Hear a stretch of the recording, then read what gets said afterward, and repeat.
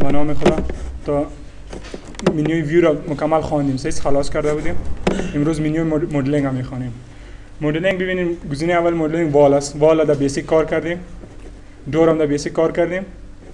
ویندو و کامپوننت روف فلور این چیزا شده بیسیک کار کرده بودیم. منیوی بیسیک کلش کار کرده بودیم. چیزی که اینجا نو است کالم است. صحیح؟ کالم هم میفهمین به معنای پایه. وقتی که خواسته باشین چی پایه را اضافه کنین در پلانتون از پایه کالم استفاده میکنین. وقتی کالم انتخاب کردید اینجا فعلا از نوع رکتانگولار است. صحیح؟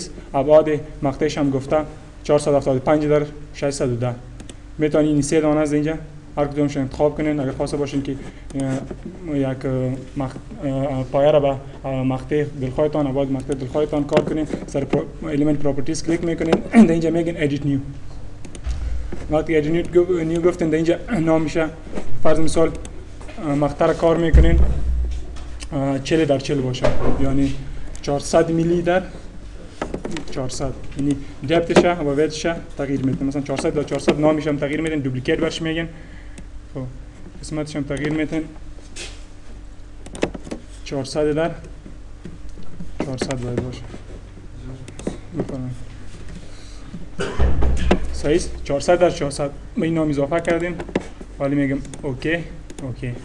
حالا اگر ما پایه را اینجا رسم کنم و مقطعش اگر من اینجا برم دایمنشن رو بگیرم باید 400 در 400 باشه.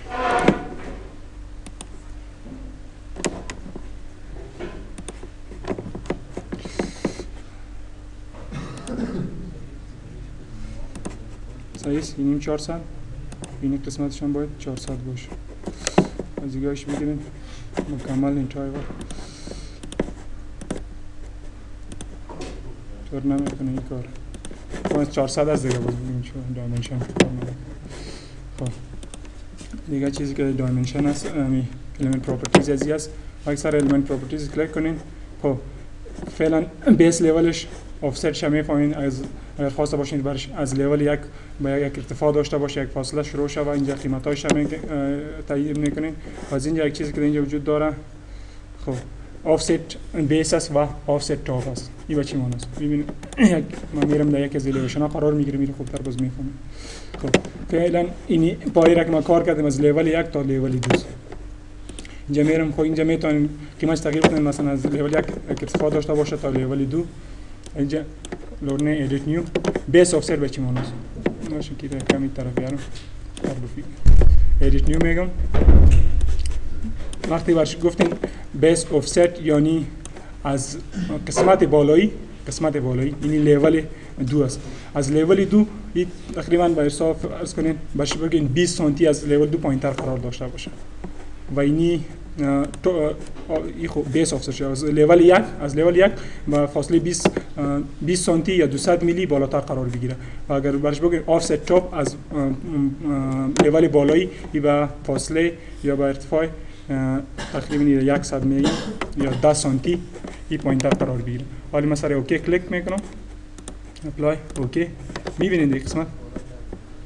حالا اگر شما لیول در اینجا سریع انتخاب کنید الیمنت پراپرتیز تغییر بدین. حالا اگر اینو بگین که از بیس offset فعلا این قسمت را لیول 1 قبول کرده میپاید، این قسمتی که قرار داره. حالا اگر ما بگیم که این از لیول 1 تقریبا 25 میلی ارتفاع داشته باشه و این اوکی بگیم، ببینید که این از این قسمت از پایین شروع نمیکنه، از این قسمت 25 میلی بالاتر میره. سر اوکی کلیک میکنم. صحیح این قسمت به لیول 1 قبول میکنه، خاطر که بیس offset ما باشه قیمت دادیم که این قدر بالاتر قرار بگیره. دیگه در element properties چیزی نیست دیگه.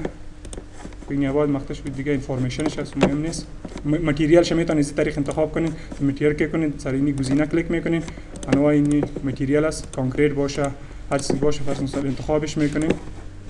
اوکی. این قسمتش هم اوکی. اوکی، به 3D برین. اس جی شیرینگ مود یعنی اینی کانکریت فعلا وقتا گرفته. متریالش کانکریت است. خب مقطع دایره باشه. در لیول میرین بس کالم انتخاب کردین، کجاست مدلینگ کالم انتخاب کردین، اینجا میرین در لود. وقتی که سر لود کلیک کنین در متریک لایبرری شما رو میبرن. در اینجا هم میتونید کالم از سی کالم این قسمت اینجا ببینین دایروی است، رکتانگولار است، دیگه سرکولار کلش در اینجاست. میتونید از این انتخاب کنید هر کدومش که خواسته باشین. باز وقتی که اد کردین بعد از الیمنت پراپرتیز ابعاد مقطعش تغییر بدین، مشکل نیست. صحیح است؟ خب گزینه بعدی در اینجا در منوی مدلینگ کامپوننت است. کامپوننت کار کردیم. صحیح است؟ روف هم کار کردیم در منوی بیسیک و فلورا. منوی بیسیک خودش یک منوی چی است؟ خب اینجا ببینید کدام منوی بیسیک وجود نداره. این منوی بیسیک عامیانه براتون بگم یک منوی است که دو آپشن های گلچین براتون میگم که آپشن هایی که زیاد کار میشن خود پروگرام رو وقتی که اینستال کنید آپشن هایی که زیاد کار میشه در منوی بیسیک رو براتون آورده. در اینجا کدام منوی بیسیک وجود نداره. این کلش این چیزایی که هست مثلا وال است، مدلینگ چی است، دور است، یا کلش در این منوی ویو، مدلینگ، درافینگ، رندرینگ در وجود داره. وقتی که شما این منوی بیسیک به این خاطر آورده که این آپشن های زیاد کار میکنه، از این خاطر کلش در یک منوی جای داره. صحیح است؟ خب روف فلور براتون گفتم کار کردین. خب سیلینگ کار میکنیم. اگر یادتون باشه روزهای اول مثلا بچه‌ها سوال کردن که فلور پلان و سیلینگ پلان چی فرق داره از هم. صحیح است؟ فکر کنم خودت سوال کرده بودید. خب کسی مارکر نداره که اینجا براتون بگم. خب فرض کنین ببینید فلور پلان فرض کنین اینی چی تان است لیول که باشه که چی باشه مارکر دارین کسی؟ زیر اسلام سر سلام. نه قسمت اینجا باز یک چیزی نقطه مهم است. نداره کسی مارکر؟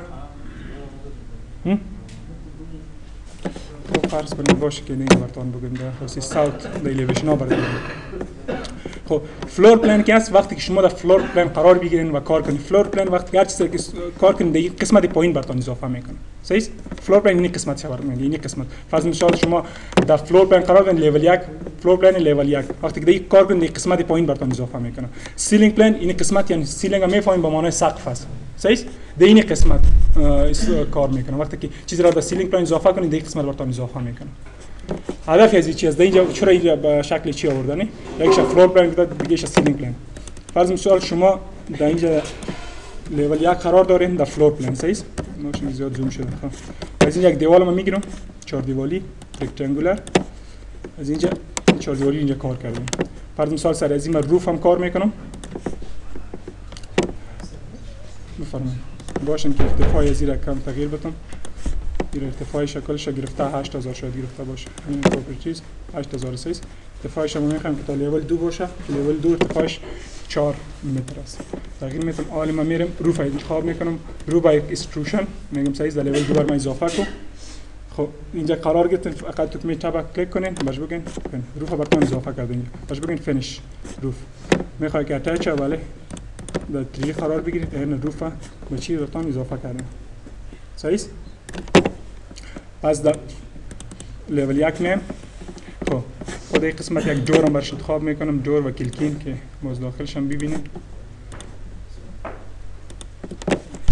خب شما حالی اگر من 3D برون ببینم نه قسمتش هست اینوش اضافه کردیم.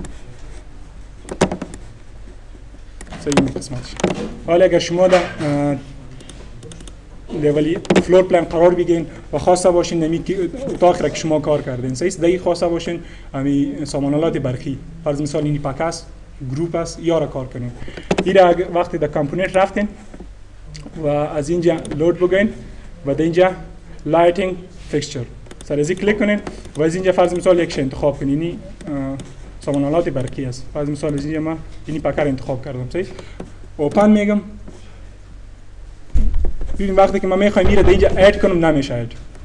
صحیح است؟ براتون گفتم فلور پلان قسمت پایینیش براتون نشون میده. اونجا شما نمیتونید که پکر را سیلینگ اونجا اضافه کنید. اما اگر من سیلینگ پلان برم ببینید در سیلینگ پلان برم اونجا بر من اضافه نمیکنه. حالا اگر من کامپوننت بگیرم اونجا بر من اضافه نمیکنه. صحیح است؟ جدا شده یکیش سیلینگ پلان گفته دیگهش فلور پلان. اما اینجا فعلا کوم سیلینگ ما ندارم. سقف ما ندارم. ببینید اگر من در 3D قرار بگیرم این قسمتشه.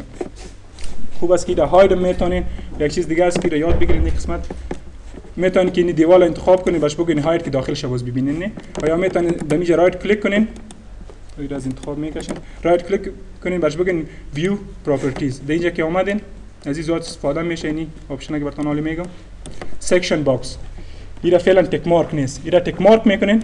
صحیح وقتی که تک مارک کردین به این قسمت اینی باکس سیکشن باکس در اینجا براتون اضافه میشه. خب هدف از این چی است؟ اگر شما میخواین مثلا این پروژه تان کلان است میخواین که پروژه تان قسمت‌های داخلیش ببینید یعنی این باکس که برشان اد کردین از این قسمت میتونید ببینید داخلش ایرا تغییر بدید. این قسمت انتخاب کردم میبینین داخلش برطرف نشان میده از سکشن با منظور استفاده میشه. حالا اگر من برم در سیلینگ پلان فعلا ببینید اینجا صحیح است که سقف و سیلینگ پلان بر من جدا کردم، اما کدام سیلینگ ندارم فعلا. اگر کدام سامانات برقی را بخواید اضافه کنم نمیتونم. خب اینجا آمدم در سیلینگ پلان، وقتی که خواسته باشین سیلینگ پلان اضافه کنید باید در سیلینگ پلان باشین، سیلینگ اضافه کنین. صحیح است؟ باید در سیلینگ پلان قرار بگیریم. حالا از اینجا من سیلینگ انتخاب میکنم. صحیح است؟ وقتی سیلینگ انتخاب کردم اینجا براتون زوم کنم ببینید وقتی من کلیک کنم اینجا یک سیلینگ بر من اضافه میکنم. حالا اگر من پس 3D برم سیلینگ اضافه کردم. صحیح است؟ سیلینگ اضافه کردم. حالا میتونید این سیلینگ انتخاب کنین. این سقف انتخاب نمی‌کنم.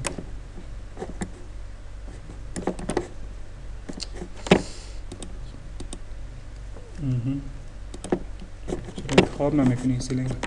اینجا باشه از مدلینگ بکشم راستی.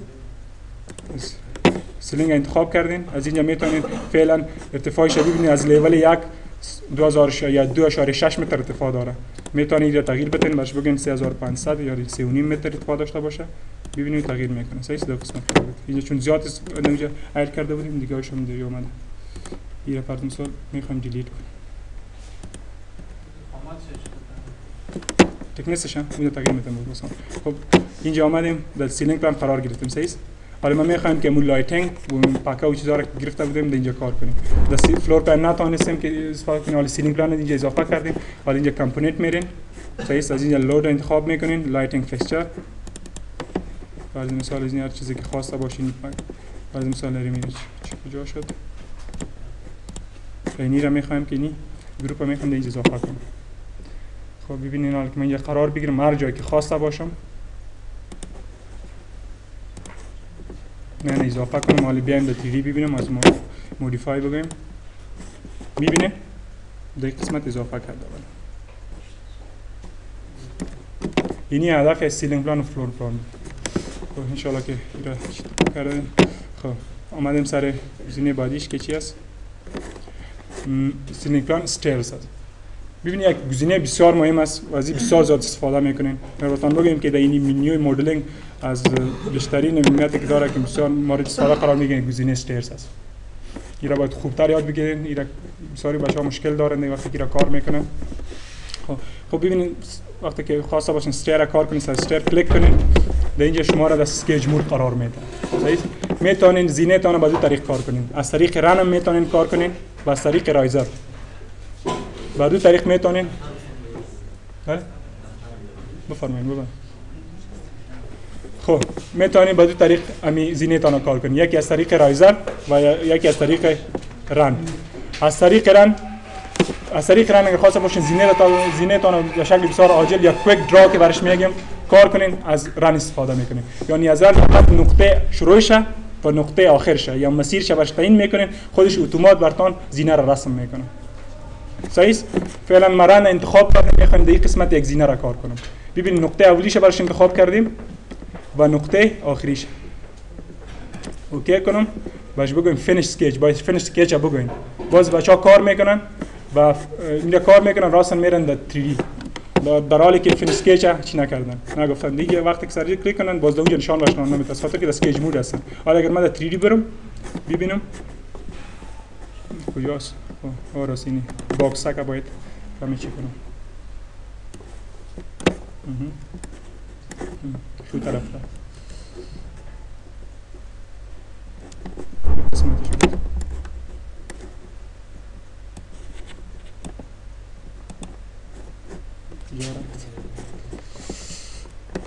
این را انتخاب کنیم.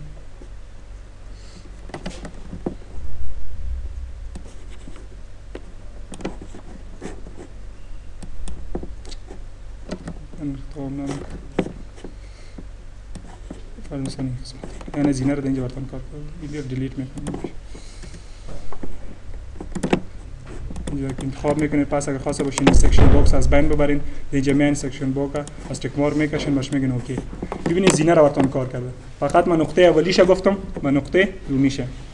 اینجا زینه رو براتون کار کرده. خب پس میایم لیول 1. خب حالا میخوایم استیر را کار کنم. خب از این قسمت پایین شروع میکنیم طرف بالا باز یا کار میکنیم. خب در اینجا گزینه اول باز بالای فینیش اسکچ وجود داره ریلینگ است. ریلینگ تایپ است. ریلینگ میفهمین کاتاره. صحیح است؟ وقتی که شما زینه را کار کنین، این زینه را که شما کار کردین، صحیح است؟ کاتاره شه براتون گرفته. یعنی این قسمت کاتاره داره، صحیح است؟ دوی طرف شه گرفته. اگر ما بس لیول 1 برم و باز بگم استیر، در اینجا ریلینگ تایپ انتخاب کنیم، این دیفالت شه گرفته. میتونین وقتی که زینه را کار کنین از اینجا این کاتاره‌ش نوعیتش تغییر بدین. فرض مثال 900 میلیمتر پایپ باشه و 1100 میلیمتر باشه و یاش باشه یا هیچ کاتاره نباشه. فرض مثال من میگم نه هیچ کاتاره نباشه، فقط زینه را ما میخوایم کار کنیم. نقطه شروع، نقطه آخر، فینیش اسکچ 3D بیان ببینم یعنی زینه را بدون کاتاره بر ما کار کرد. صحیح است؟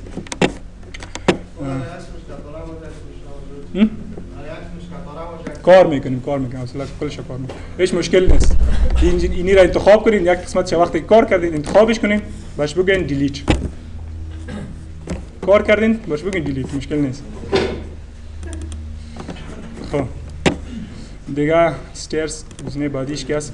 خب اول خود ریلینگ پلان فهمیدین، بعد از استیر پراپرتیز است. استیر پراپرتیز از این وقت استفاده میکنین. خب اینی رو ببینین کنسکیش میگم استیر پراپرتیز به این معناست یعنی element properties.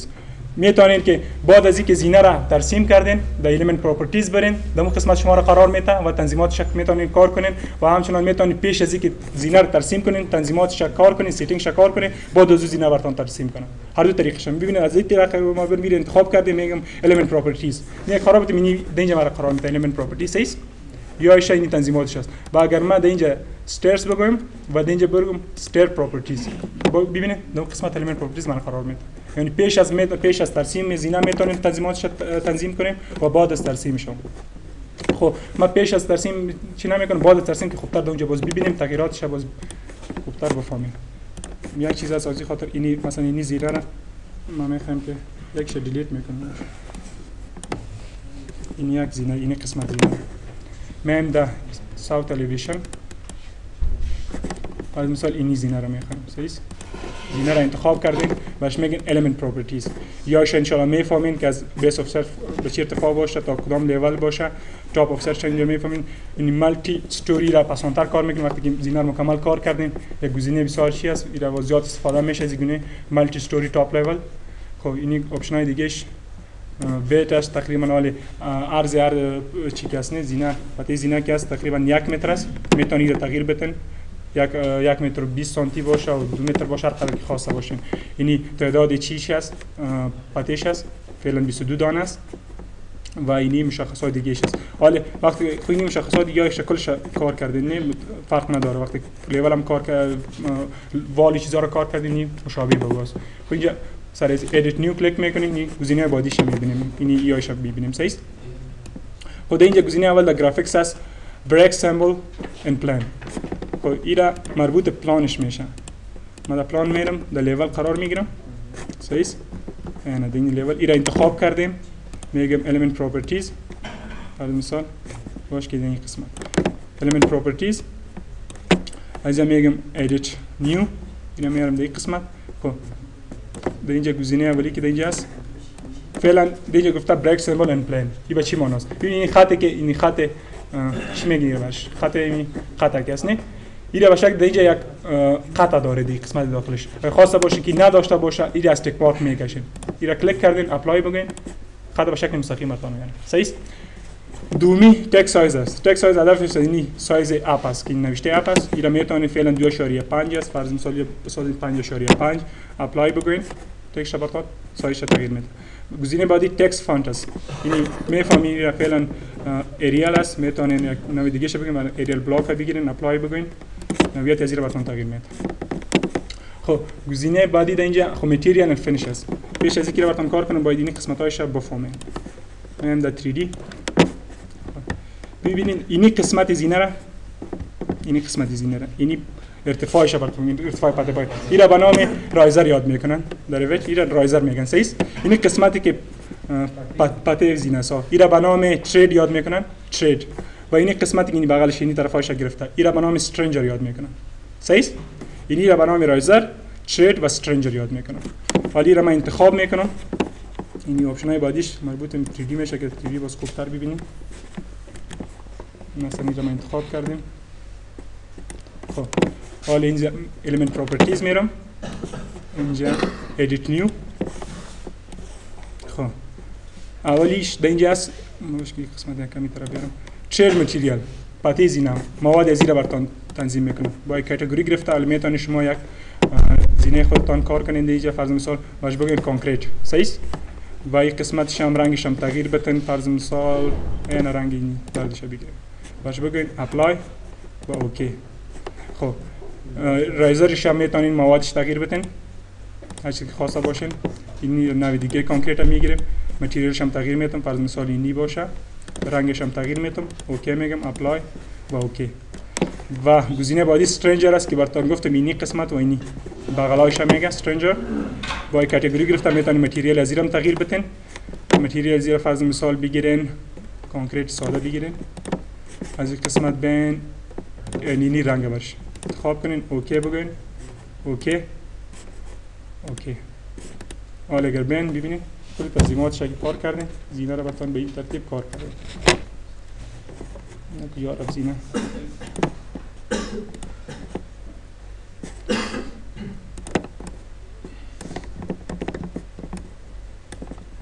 صحیح؟ زینه رو این کلی تنظیمات براتون کار کرد. خب پس رو انتخاب میکنم، آپشن های بعدیش کار میکنیم. خب element properties edit new. خب اینجا آمدیم اینیاش کار کردیم، گزینه بعدیش که اینجاست. خب نیمه چه تعبیر نمیفهمیدم که اینجا گفته که شاید چیش باشه، اما خب این تنظیمات مربوط به پته زینه میشه. خود اینجا چه تکنیسش است، فعلا تکنیسش باز که اول این استرنجرش پاس میکنم که باز تکنیسش ببینید. صحیح؟ این یک تکنیسش ما میخوایم که پاس کنم، این یک قسمتش باشه که تغییرم بده. این یک تکنیسش این استرنجرش میخوایم که تغییر از اینجا پاس کنم. میره edit new میگم، تنظیمات استرنجرش میام، طرف راستش به صفحه کنم استرنجر اینی قسمت رایتش میشه. اینا میگم فیر کلوزز، اینا میگم که نان هیچ نباشه، اپلای میگم، قسمتش برنامه کنم. صحیح؟ حالا اگر واسه خاصه باشیم که این ضخامت این پته زینه رو تغییر بدم، میام اینجا ترید تکنیس فعلا 50 است، ما میخوایم که 150 باشه، فرض مثال 150 باشه، میگم اپلای. صحیح؟ تغییر کنیم. گزینه بعدی است نویسینگ لنت است. این به چی معنی است؟ این برآمدگی این پته پایه رو میگه. فعلا ببینید این برایزر یکی مستقیم است، یعنی هیچ برآمدگی نداره. خاصه باشه برآمدگی داشته باشه، اینجا element properties کلیک میکنین، در edit new نه قسمت شما رو قرار میده. اینجا میان در trade کدام قسمت اینه trade نویسینگ لنت فعلا صفر است، یعنی هیچ برآمدگی نداره. اگر خاصه باشه که برآمدگی داشته باشه، فرض مثال ای 50 میلی یا 5 سانتی برآمدگی داشته باشه، باش میگین اپلای. میبینین قسمتش برآمدگی پیدا کرد. و دیگه نویسینگ پروفایل است، فعلا به شکل دیفالت گرفته، میتونین که نویسینگ ریدیوس بگیرید. این قسمت هدف این قسمت است، فعلا به شکل دیفالت است. خواسته باشین که به شکل دایروی یک رقم چی باشه، باز میتونین مثلا این ریدیوس اینی رو انتخاب کردین، اپلای بگید، این قسمت متوجه باشین. صحیح؟ بعضی طریق میتونین موقعیت از این رو گفته، فقط یک طرف هم برآمدگی به شکل چی باشه. عزیزم میگم که نه، تنها فرانتش نباشه، هم طرف رایتش باشه، لفتش باشه، هر کدومش که انتخاب کنیم. از مثال میگم که طرف رایتش، خاطر که رایتش ما میبینیم، تنها رایتش میگیریم، فرانت اند رایت. صحیح؟ اپلای میگم، این دیگه قسمت مرتان اضافه کردم. خب چه خواندیم بالازی ریزر است، رایزر. ایرا فعلا تعداد زیاد چیش گفته، هایتش گفته، هایت ریزر گفته 150 ماکسیممش گرفته. خب یعنی بیگن وید ریزر و اند وید ریزر. اینا چی معنی است؟ ببینید هدفش چی است. فعلا وقتی که زینه رو شما کار کردین، از طریق رن کار کردین، این قسمت که شروعش است این یک ریزر گرفته، دیگه قسمت صحیح است. این پته وجود نداره، میبینید ریزر گرفته، بعد از پته اول بالاتر شروع شده. و اگر قسمت آخرش ببینید، دیگه قسمت آخرم ریزر داره. صحیح است؟ پته نداره، اینجا کدام پته نیست، اینجا ریزر داره و قسمت شروعش هم ریزر داره. من انتخاب میکنم، باز میگم element properties edit new، این قسمت پایینش میام کجاست ریزر. خب begin with razor. ببینید فعلا اینجا تک مارک است، این از ما تک مارک میکشم، اینجا دیگه قسمت متوجه باشین، اپلای میگم. از بین رفت. صحیح. اگر خواسته باشین که قسمت آخرش هم رایزرش از بین ببرین، این هم از تک مارک میکشید. تک مارک کشید، اپلای میگین. صحیح. از پورم از بین برد. خب دیگه در ترید، خب گزینه بعدی که ترید رایزر تایپ است. اوکی میکنیم اینجا فرض مثال رایزر تایپ ببینید، حالی رایزر رو میبینید به شکل استریت گرفته، یعنی مستقیم است. ادیت نیو رایزر به شکل مستقیم گرفته. کدام این قسمت رایزر تایپ مستقیم است. خواسته باشین این سلنتد باشه، یعنی کج باشه، تحت یک زاویه یک چی باشه، این انتخاب میکنین، بهش میگین اپلای. ببینید این قسمت متوجه باشین، رایزر تغییر نکرد، انتخاب کردین، اوکی بگین، باید تغییر کنه. انتخاب است، یعنی رایزر ادیت نیو سلنتد انتخاب است. یک دفعه پس نن میسازم. وقتی که نن ساختین ایره رایزر رو بیخی گم میکنه، پس ایره ما سلنتد میسازم که باید تحت یک زاویه چی شود. تو کار نمیده. هدفش هموز دیگه بازی میتونید که کمی مستقیم، ولی به شکل مستقیم است رایزر، کمی کج بسازین، از سلنجر استفاده میکنید. خب گزینه بعدی رایزر تکنس است. فعلا 12.5 میلی متر است. میتونید را تغییر بدین، فرض مثال بگین 25 میلی متر. اپلای بگین، تکنس میتونید تغییر بدین. صحیح. و رایزر تو ترید کانکشن، ایرا فعلا گرفته اکستند رایزر بیهایند ترید، یعنی رایزر در پشت چی باید ایرا امتداد بده. خواسته باشین که فقط رایزر از اینی قسمت شروع شوه و دنی پته پایه به اینجا خلاص شوه. اینجا میتونین که انتخاب کنین، باش بگین که extend thread under رایزر، ایرا انتخاب میکنین، باش میگین اپلای. صحیح. در قسمت براتون قرار میده. خب گزینه بعدی این استرنجر است. استرنجر گفته بودم براتون اینی قسمتایش میگن، قسمتای بغلیش میگن استرنجر. داری برش چیز داره این قسمتش؟ ها علاقه بفهم دیگه، بازو میگن دیگه، چی میگن اون رو مخمر بود. خب این یه تریم استرنجر تایپش است. این خوب است که در الیویشن ببینیم. الیویشن این کدام قسمت خود نارتش میبینیم، خوبتر بفهمیم. نارت تعمیر چی میکنه، اینجا رو پاس میکنه.